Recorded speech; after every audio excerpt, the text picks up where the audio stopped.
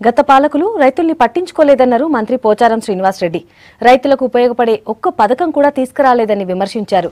రైతులకు మేలు చేయాలని ప్రాజెక్టుల రీడిజైనింగ్ చేసి వ్యవసాయానికి 24 గంటల నీళ్లు ఇయ్యాలని ప్రభుత్వం చూస్తుందన్నారు.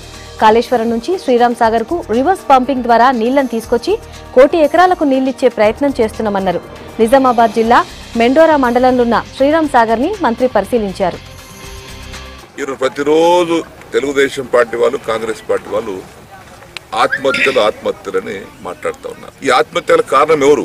ఒకవేళ మీరే ఈరోజు గౌరవ ముఖ్యమంత్రి కేసీఆర్ గారు చూపించినటువంటి చొరవ నీటి పారుదల రంగం పైన, గోదావరి కృష్ణా నది యొక్క ఉపయోగం పైన ఆనాడే మీరు శ్రద్ధ చూపించినట్లయితే ఈరోజు తెలంగాణ శాశ్వతంగా కరువు బారి నుంచి బయటపడేది. తెలంగాణ గడ్డ సస్యశ్యామలం చేయాలి, గోదావరి కృష్ణ నదిని వాడుకొని మన వాట ప్రకారంగా సుమారుగా 1 కోటి ఎకరాలకు సాగునీరు అందించాలన్నదే మన ముఖ్యమంత్రి గారి యొక్క